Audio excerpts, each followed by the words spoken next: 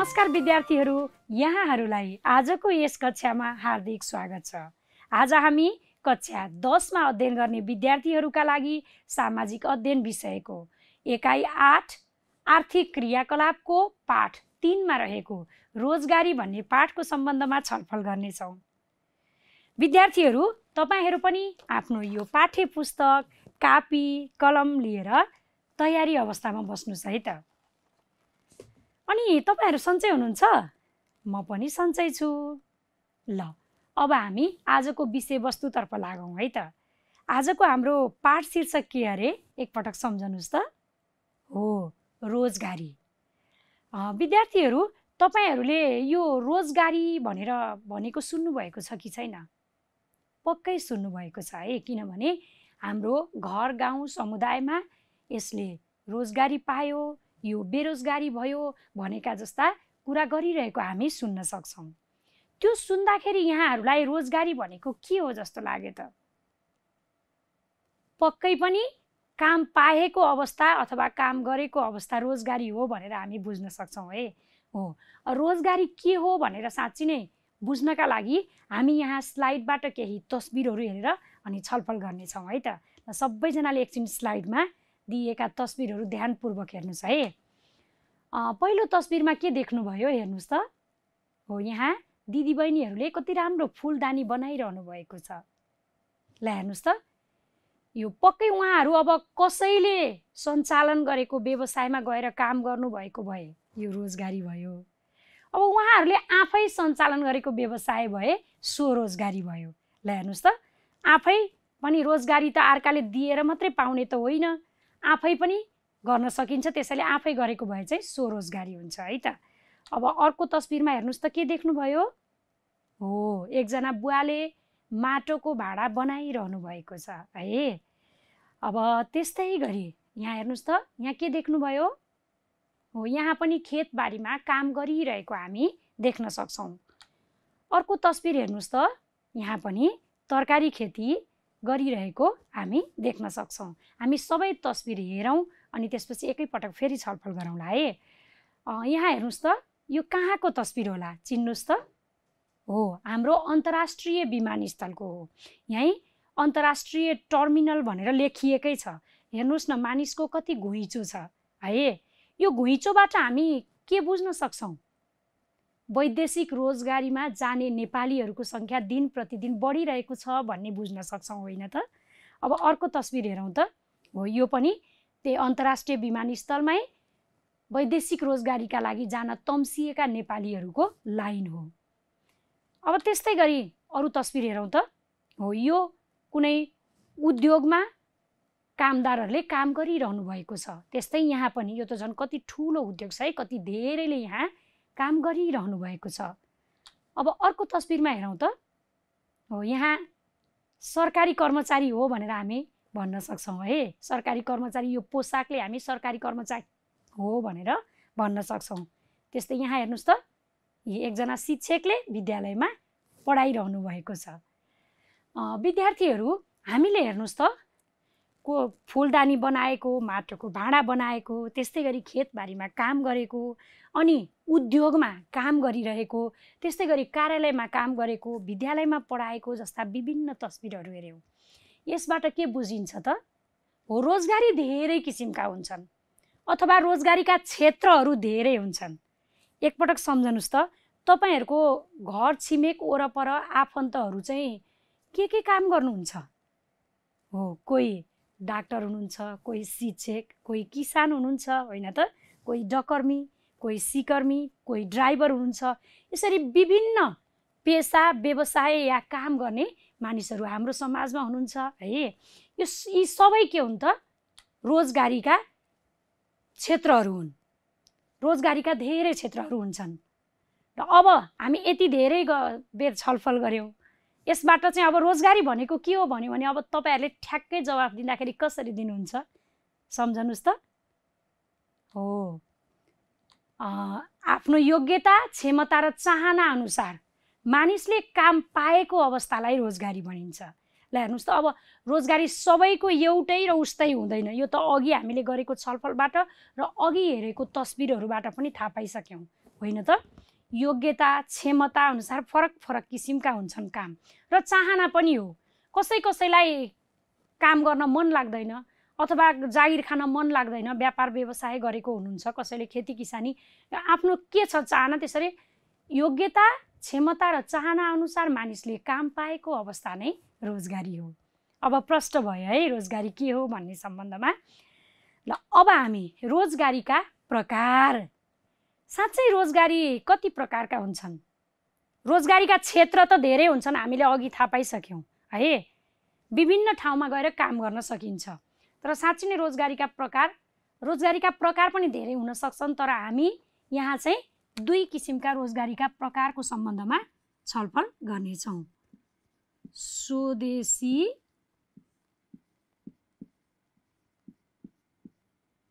रोजगार अनि वैदेशिक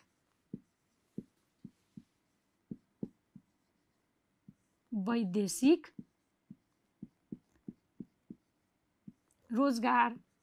ल हेर्नुहोस् त, स्वदेशी रोजगार अनि वैदेशिक रोजगार, हामी यी दुई किसिमका रोजगारको सम्बन्धमा विस्तृत रूपमा आजको कक्षामा छलफल गर्नेछौँ।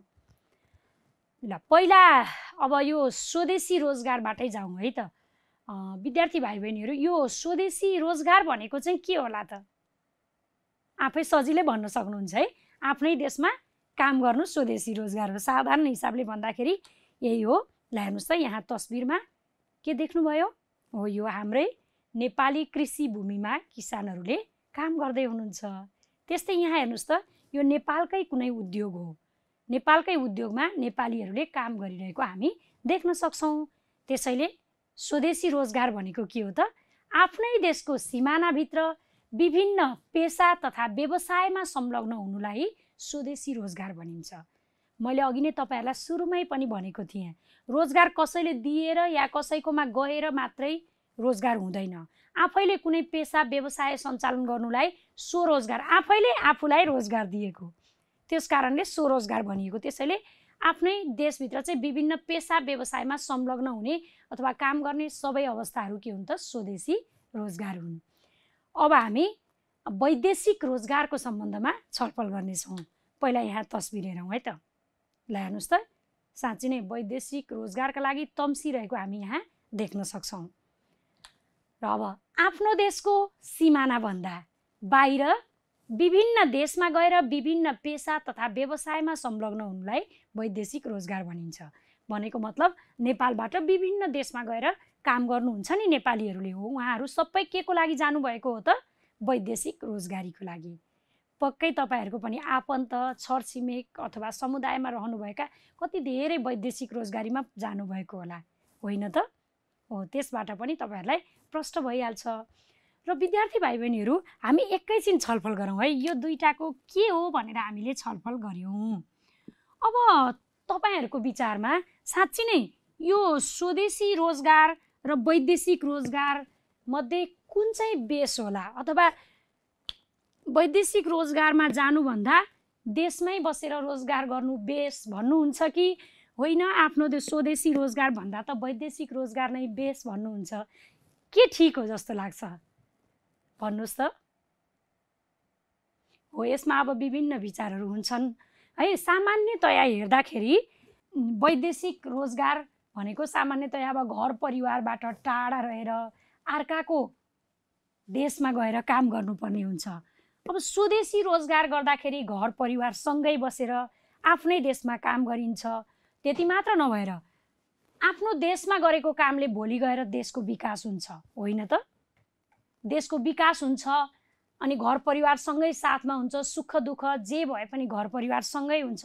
त्यसैले वैदेशिक रोजगार भन्दा स्वदेशी रोजगार नै बेस हो भनेर भन्न सकिन्छ। अब तत्कालको लागि हेर्दाखेरि वैदेशिक रोजगार पनि ठिक जस्तो देखिन्छ, किनभने नेपालीहरूले पैसा कमाएर पठाउनु भएको छ, देशमा विप्रेषण रकम प्राप्त भएको छ, नेपालीहरूको जीवन स्तर उकासिएको छ, गरिबी निवारण भएको छ।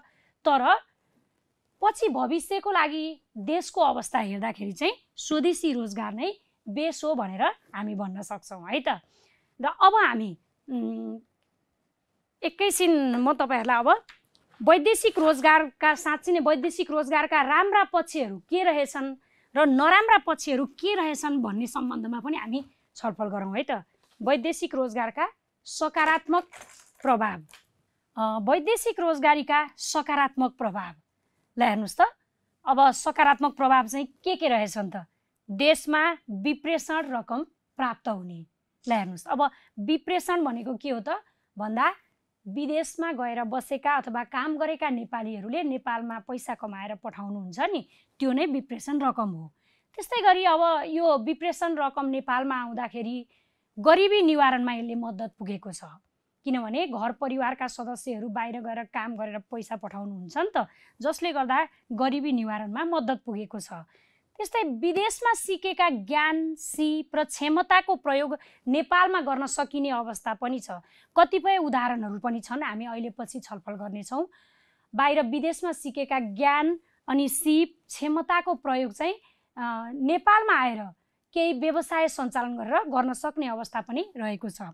र विप्रेषण रकमको सदुपयोग गरी देशमै उत्पादन योग्य काममा लगानी गर्न सकिने अवस्था पनि छ। ल हेर्नुहोस् त, अब बेसरी पैसा आउँदाखेरि त लगानी गर्नको लागि त पैसा चाहिन्छ, त्यो पैसा प्राप्त हुने अवस्था पनि छ। जनताको जीवनस्तरमा सुधार हुने। ल हेर्नुहोस्, वैदेशिक रोजगारीकै कारणले गर्दाखेरि अब घर परिवारका सदस्यले पैसा कमाएर पठाउनुहुन्छ, जसले गर्दाखेरि जनताको जीवनस्तरमा सुधार हुने अवस्था पनि रहेको छ। र अर्को, अन्तर्राष्ट्रिय सम्बन्धको विस्तार र सुदृढीकरणमा पनि वैदेशिक रोजगारीले मद्दत पुर्याएको छ। जस्तै अहिले 110वटा देशसँग नेपाल सरकारले श्रम सम्झौता गरेको छ। त्यसको मतलब हाम्रा नेपालीहरू ती 110वटै देशमा कानुनी रूपमा नै वैदेशिक रोजगारीका लागि जान सक्ने अवस्था छ। त्यसैले ती देशहरूसँग देशको राम्रो सम्बन्ध कायम भएको छ। र अर्को, अब देशको कला, संस्कृति र परम्पराको आदान प्रदान पनि भएको छ।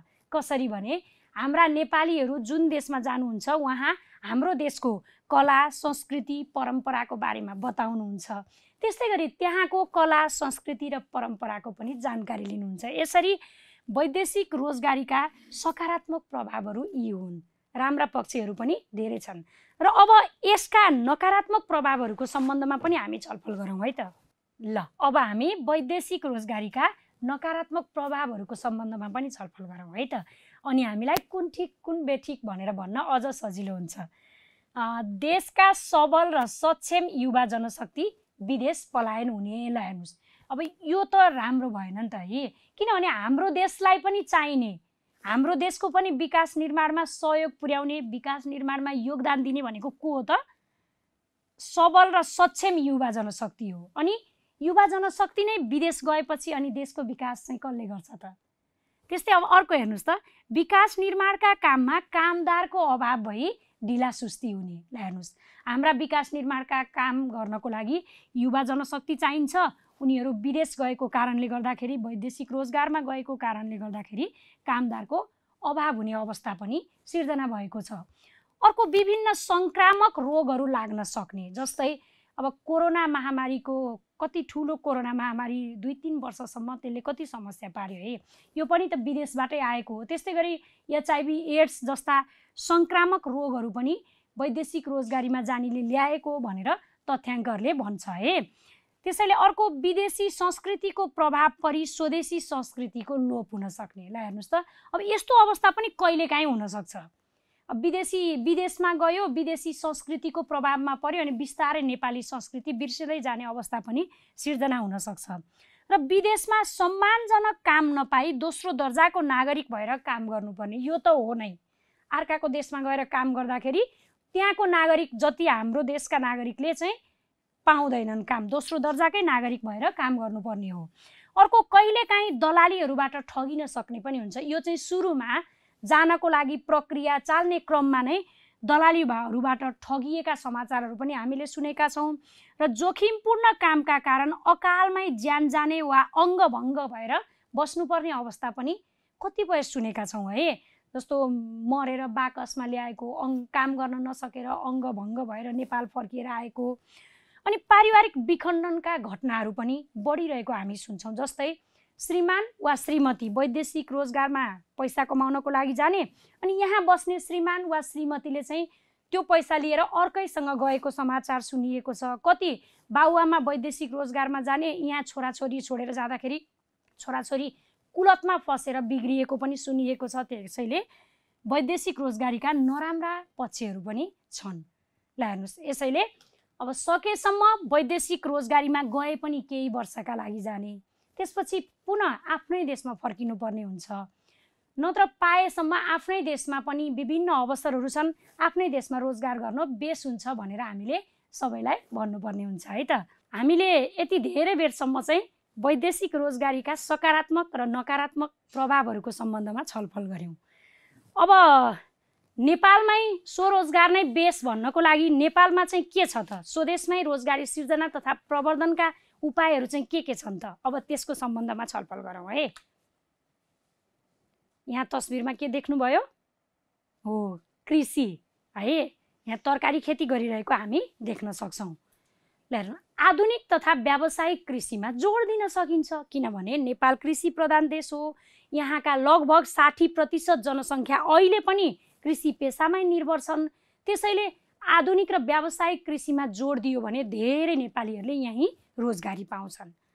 त्यस्तै अर्को यहाँ के देख्नुभयो, सिपमूलक शिक्षा है। ल हेर्नुहोस् त, प्राविधिक व्यावसायिक तथा सिपमूलक शिक्षामा जोड दिनुपर्छ, किनभने साधारण विषय पढ्नुभन्दा पनि हातमा सिप भएको शिक्षा, प्राविधिक व्यावसायिक तथा सिपमूलक शिक्षा लियो भने त्यसले रोजगारको अवसर नपाए पनि स्वरोजगार गरेर जीविका चलाउन सक्ने अवस्था हुन्छ। त्यसैले प्राविधिक व्यावसायिक तथा सिपमूलक शिक्षामा जोड दिनुपर्छ। अर्को भनेको यो तस्बिरमा हेर्नुहोस् त, के देख्नुभयो हो, यहाँ नेपाल राष्ट्र ब्याङ्क लेखेको देख्नुहुन्छ, यता सहकारी ब्याङ्क है।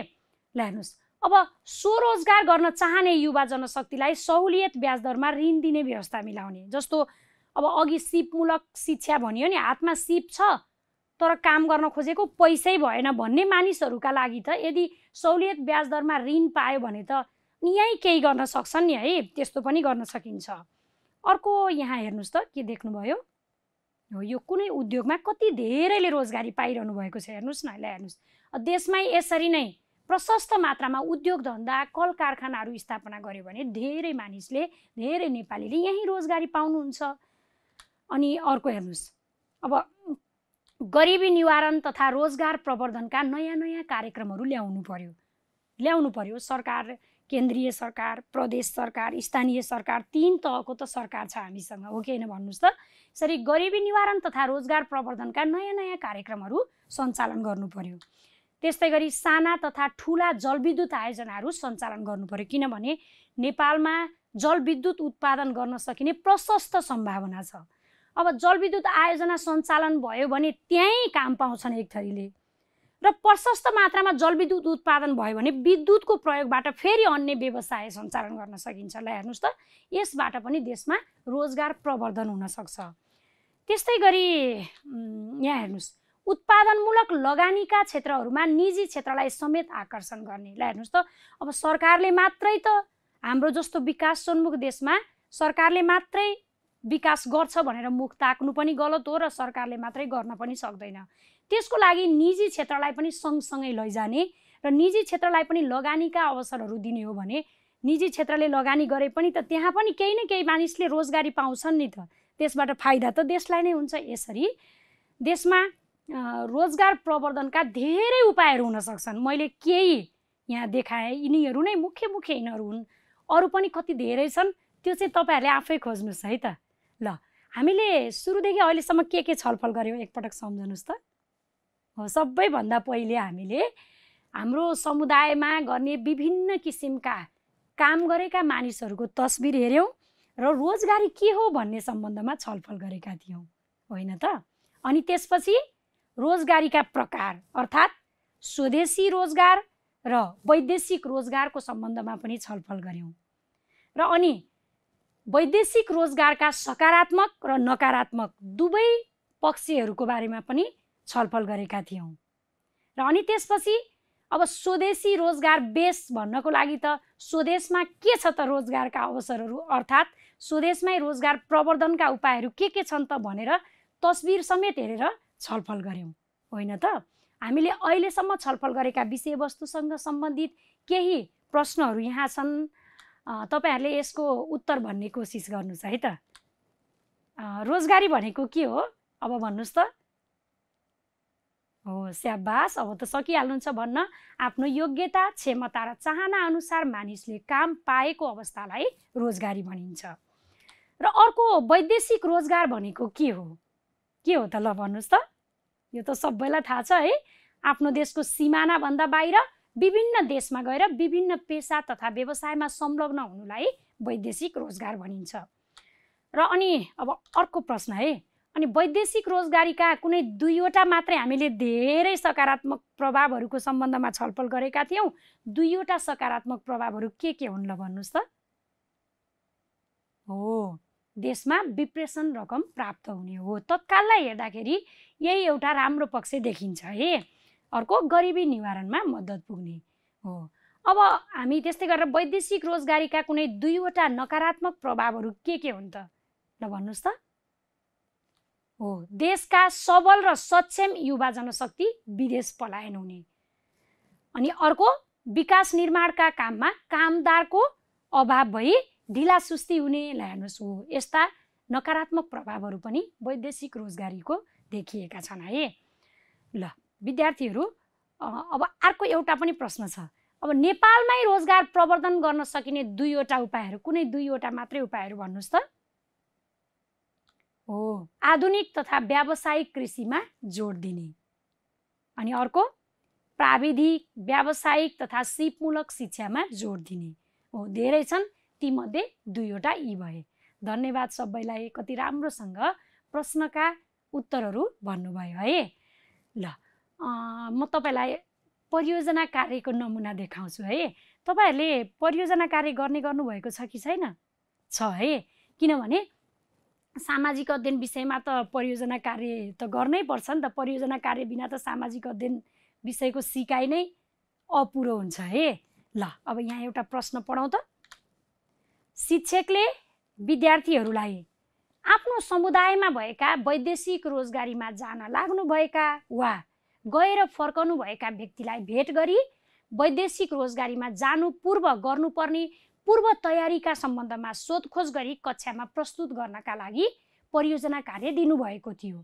त्यसै सम्बन्धमा तपाईहरू जस्तै एकजना साथीले तयार पार्नुभएको परियोजनात्मक कार्यको नमुना हामी पनि हेरौँ है त। मेरो नाम राजन हो र मेरो काका वैदेशिक रोजगारीका लागि जापान जानुभएको थियो। भर्खरै मात्र उहाँ 1 महिनाका लागि नेपाल आउनुभएको छ। उहाँले आफू वैदेशिक रोजगारीका लागि जानु पूर्व गरेका पूर्व तयारीका सम्बन्धमा दिनुभएको जानकारीलाई मैले उहाँकै भाषामा यस प्रकार टिप्पण गरेको छु। ल हेर्नुहोस् त, साथीले चाहिँ उहाँकै भाषामा लेख्नु भएको रहेछ। मसँग पहिले नै नागरिकता थियो, त्यसैले म नागरिकता लिएर राहदानी बनाउनका लागि गएँ र विदेशमा गएपछि काम गर्न सजिलो होला भनेर प्लम्बर र विद्युत वायरिङ सम्बन्धी 3 महिने तालिम पनि लिएँ र त्यसपछि नेपाल सरकारबाट मान्यता प्राप्त मेन पावर कम्पनीमा सम्पर्क राखी जापान जानका लागि प्रक्रिया अघि बढाएँ र श्रम मन्त्रालयको वैदेशिक विभागबाट श्रम स्वीकृति लिएँ।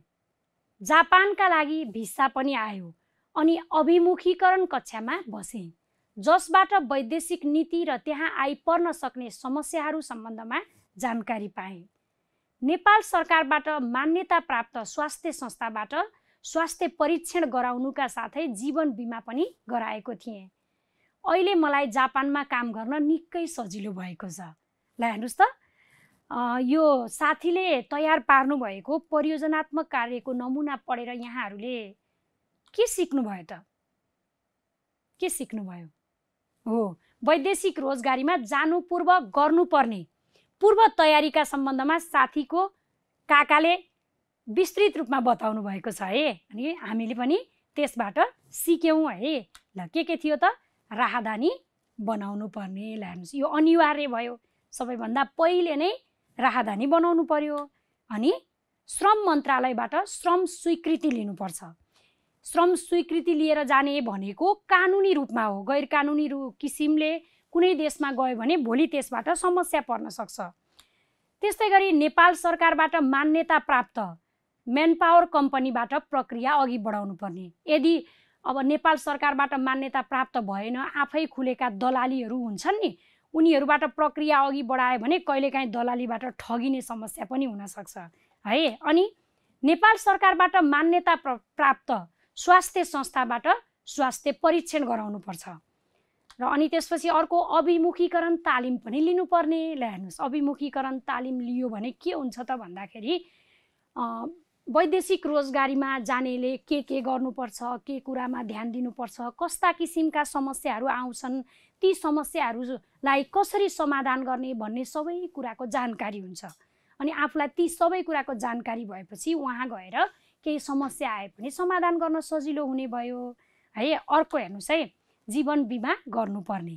ल हेर्नुहोस् यो पनि अनिवार्य हो। किनभने अब हामीले कति घटना सुनेका छौँ नि, कोही अब मेसिनमा पेलिएर या अङ्गभङ्ग भएर काम गर्न नसक्ने भएर फर्किएको, अथवा कति मरेर बाकसमा ल्याएको। यदि जीवन बिमा गर्यो भने चाहिँ त्यसरी भएको क्षतिको पूर्ति गराउने काम जीवन बिमा कम्पनीले गर्छ है त। र अर्को विदेशमा गएर आफूले गर्नुपर्ने काम सम्बन्धमा सिपमूलक तालिम लिनुपर्ने। यो पनि अनिवार्य हो। आफ्नो हातमा सिप भएर गयो भने उहाँ गएपछि के काम गर्ने, कसो गर्ने भनेर सानो काममा अल्झिनु पर्दैन, कमाइ पनि राम्रो गर्न सकिन्छ। ल हेर्नुहोस् यसरी हामीले साथीको परियोजना कार्यबाट यति धेरै कुरा सिक्ने अवसर पायौँ है त। ल अनि अब हामी वैदेशिक रोजगारीमा जान लाग्नु भएको तपाईँको आफन्तलाई अब के सुझाव दिनुहुन्छ त? अब त सुझाव दिन सक्ने हुनुभयो नि, होइन त? के सुझाव दिने ल भन्नुहोस् त? हो, अब सकेसम्म त वैदेशिक रोजगारीमा नजानुस्। नेपालमै पनि रोजगारका अवसरहरू छन्, हामीले खोज्नुपर्छ। यहीँ केही गर्नुस् भन्न पर्यो सबैभन्दा पहिले त। ठिक छ वैदेशिक रोजगारमै जानुस् भन्ने होइन है। अब त्यति भन्दा पनि होइन, म त वैदेशिक रोजगारकै लागि बाहिरै 2-4 वर्ष बसेर आउँछु भनेर जिद्दी गर्नुहुन्छ, अथवा बाहिर जानै तयार हुनुभएको छ भने चाहिँ के भन्ने त हो, राहदानी बनाउने। अनि मुख्य कुरा नेपाल सरकारबाट मान्यता प्राप्त म्यान पावर कम्पनीबाट मात्रै प्रक्रिया अगाडि बढाउनु पर्ने। अनि अर्को नेपाल सरकारले श्रम सम्झौता गरेका 110वटा मुलुकहरू छन्, ती देशहरूमा मात्रै जाने। अनि कानुनी तरिकाबाट जाने भनेर अघि हामीले जति पूर्व तयारीका कुराहरू सिकेका थियौँ नि, ती सबै सिकाउनु पर्यो है। ल अब त विद्यार्थीहरू पर्फेक्ट भइसक्नु भयो, अब राम्रोसँग सम्झाउन सक्नुहुन्छ है त। अब हामी नेपालमा वैदेशिक रोजगारमा गएर फर्केका व्यक्तिले आफूले विदेशमा सिकेका श्रम र सिपको कसरी उपयोग गरेका छन् खोजी गरी समाचारको नमुना बनाउनुहोस्। साँच्ची नै विद्यार्थीहरू यस्ता समाचार हामीले पत्रपत्रिकामा भेट्छौँ नि, भेट्न सकिन्छ। कति रेडियो टेलिभिजनमा पनि आइरहेका हुन्छन्, पत्रपत्रिकामा पनि हामीले पढ्न सक्छौँ है त। त्यस्तै समाचारको नमुना म तपाईँहरूलाई देखाउँछु, अनि यो नमुना हेरेपछि तपाईँहरूले त्यस्तै बनाउने है त। ल सबैले यो पढौँ है म सँगसँगै। समाचारको शीर्षक के छ? कोरियाको रोजगारीले नेपालमा सिप। अब पढौँ है के रहेछ त। नागरिक दैनिक काठमाडौँ यति मितिको रहेछ यो है। दक्षिण कोरियाबाट काम गरेर फर्केका एकजना युवाले विदेशमा सिकेको श्रम सिपको उपयोग गरी नेपालमा फर्केर व्यवसाय सञ्चालन गरी प्रशस्त आय आर्जन गर्न सफल भएका छन्। दक्षिण कोरियामा पानी जहाजको पाइप बनाउने कम्पनीमा काम गरेर फर्केका उनले नेपालमा झापाको जामुनवाडीमा डायमन्ड स्टिल उद्योग स्थापना गरेका छन्। उनी भन्छन् सुरुमा धेरै समस्या झेल्नु पर्यो, काँटी तथा नट बोल्ट बनाउने सोच त गरेँ, तर त्यसको मेसिन कहाँ पाइन्छ, कस्तो हुन्छ भन्ने समस्या भयो। त्यसपछि गुगल र युट्युबको सहारा लिएर समस्या समाधान गरे। हाम्रो देशमा दक्ष जनशक्तिको अभाव भएका कारणले भारतको गुजरातबाट झिकाएँ। हाल 35-40 जना युवाहरूलाई रोजगारी दिएको छु। दैनिक 4000 टन विभिन्न साइजका काँटी उत्पादन हुन्छन्। र हामीले राज्यबाट के पायौँ भन्दा पनि राज्यलाई के दिन सक्यौँ भन्ने कुरा ठुलो हो। स्नातकोत्तरको प्रमाणपत्र बाकसमा थन्क्याएर 100% को ब्याजमा पैसा लिएर विदेशी भूमिमा रगत पसिना बगाएर अर्काको देश समृद्ध बनाउनु भन्दा आफ्नै देशमा उद्यमी बन्नुपर्छ भन्ने उनको धारणा रहेको छ। उनी भन्छन् आफू उद्यमी बन्नु भनेको छोराछोरीलाई पनि उद्यमी बनाउनु हो। विदेशमा सिकेको ज्ञान, सिप र प्रविधि ल्याएर नेपालमा नै उद्योग खोलौँ। जीवनभर पराईको भूमिमा दास बनेर आफ्ना छोरा नातिलाई दास बन्न बाध्य नपारौँ भन्ने उनको सन्देश रहेको छ। विद्यार्थीहरू, यो साँच्चीकैको समाचार हो। यो मैले नागरिक दैनिक पत्रिकाबाट लिएको हो। तपाईहरुले पनि यस्तै गरी खोज्नुस् है त। साँच्चै नै कतिपय हाम्रा नेपाली दाजुभाइ दिदीबहिनीहरू वैदेशिक रोजगारमा गएर सिकेको ज्ञान सिपलाई नेपालमा नै प्रयोग गरेर यसरी नै प्रगति गर्नुभएका घटनाहरू छन्। यस्ता घटनाहरूको धेरै प्रचार प्रसार गर्न सकियो भने अरू पनि नेपालमा आएर सबैले यस्तै गर्नुभयो भने त जस्तै यहाँ 35-40 जनालाई रोजगारी दिनुभएको छ, त्यति धेरै काँटी उत्पादन भएको छ, यसले देशको लागि केही भयो नि त, होइन त? हो। अब तपाईहरुले पनि यसरी नै खोजेर अनि बनाउनुस् है त। अब एकैछिन है त, समाचार लेख्न चाहिँ के गर्नुपर्ने रहेछ त? यसबाट थाहा पाउनु भयो कि थाहा पाउनु भएन? ल, पहिला हामी समाचार कसरी लेख्ने छलफल गरौँ है त। पहिला समाचारको शीर्षक चाहिने रहेछ। जस्तै यहाँ मैले बनाएको नमुनामा हेर्नुस् न त, सबैले हेर्नुस् त। कोरियाको रोजगारीले नेपालमा सिप, यही नै शीर्षक हो। त्यसपछि पत्रिकाको नाम, पत्रिकाको नाम लेख्नु पर्यो। अब जस्तै यहाँ के छ, नागरिक दैनिक भनेर लेखिएको छ, त्यो तपाईहरुको इच्छा। आफै बनाएर काल्पनिक बनाउँदा पनि हुन्छ, नमुना गर्दा, अथवा कुनै भएकै पत्रिकाको नाम लेख्दा पनि हुन्छ। अनि त्यसपछि यहाँ तल कुन ठाउँको समाचार हो अनि यहाँनिर मिति लेख्नुपर्छ। अब हेरी यहाँबाट चाहिँ अनि समाचार लेख्ने। यति कुरा ध्यान दिनुभयो भने सबैले समाचारको नमुना बनाउन सक्नुहुन्छ। एउटा प्रश्न छ यहाँ हेर्नुस् त। नेपालमा वैदेशिक रोजगारीलाई व्यवस्थित बनाउनका लागि सरकार, वैदेशिक रोजगारदाता र सम्बन्धित व्यक्तिले के कस्ता कार्य गर्नुपर्छ समूहमा छलफल गरी तालिकामा प्रस्तुत गर्नुहोस्। यो पनि तपाईहरुको क्रियाकलाप नम्बर 3 मा भएको प्रश्न हो। सक्नुहुन्छ त अब यो हल गर्न? ल, थोरै यहाँ छलफल गरौँ अनि बाँकी तपाईहरुले आफै लेख्नुस् है त। ल हेर्नुस् त, सरकारको भूमिका के हुन सक्छ त भन्दा वैदेशिक रोजगारीलाई व्यवस्थित गर्न उचित नीति, नियम तथा कार्यक्रम ल्याउने काम त सरकारको हो नि त। सरकारको भूमिका यो हुन सक्छ एउटा। अर्को, सरकारले ल्याएका नियम तथा कानुनको म्यानपावर कम्पनीहरूले लागू गरे नगरेको अनुगमन गरी लागू नगर्ने कम्पनीलाई कारबाही गर्नुपर्ने हो। यो पनि सरकारकै भूमिका हो। किनभने अब नीति, नियम, कार्यक्रम त ल्यायो तर त्यो सही रूपमा कार्यान्वयन भएन भने त्यसको कुनै अर्थ हुँदैन। त्यसैले अनुगमन प्रभावकारी रूपमा हुनुपर्छ। अर्को, श्रमिकलाई उचित तलब, सेवा, सुविधा उपलब्ध गराउन सम्बन्धित सरकारसँग अनुरोध गर्ने भनेको मतलब जस्तो 110 वटा देशसँग श्रम सम्झौता कायम भएको छ नि, ती देशहरूसँग चाहिँ हाम्रो नेपाली श्रमिकलाई उचित तलब, सेवा, सुविधा उपलब्ध गराउनको लागि अनुरोध गर्ने दायित्व पनि सरकारको हुन सक्छ। ल, यी भन्दा अरू तपाईहरुले खोज्नुस् है। अब फेरि वैदेशिक रोजगारदाताको भूमिका चाहिँ के हुन सक्छ त? ल हेर्नुस्, कामदारले पाउने तलब तथा अन्य सेवा सुविधाको सम्बन्धमा कामदारलाई स्पष्ट जानकारी दिनु पर्यो। यहाँ एउटा काम भनेर विदेशमा लैजाने, उहाँ जाँदा अर्कै काम गर्नुपर्ने अवस्था हुनु हुँदैन है त। अर्को, कामदारलाई सरकारले तोकेको शुल्क भन्दा थप शुल्क तिर्न बाध्य नपार्ने हो। कति सरकारले त खास धेरै तोकेको हुँदैन रहेछ। कतिपय मेन पावर कम्पनीहरूले सरकारले तोकेको भन्दा बढी शुल्क लिएका पनि हामीले सुनेका छौँ, समाचारहरूमा आउँछन्। कति ठगिएको अवस्था पनि छ, त्यस्तो बाध्य पार्न हुँदैन। अर्को, श्रमिकलाई वैदेशिक रोजगार सम्बन्धी ऐन, नियम, अत्यावश्यक कागजपत्रबारे जानकारी दिने दायित्व पनि वैदेशिक रोजगारदाताको हो। र अन्तर्राष्ट्रिय श्रम ऐन अनुसार श्रमिकलाई काममा लगाउनु पर्यो।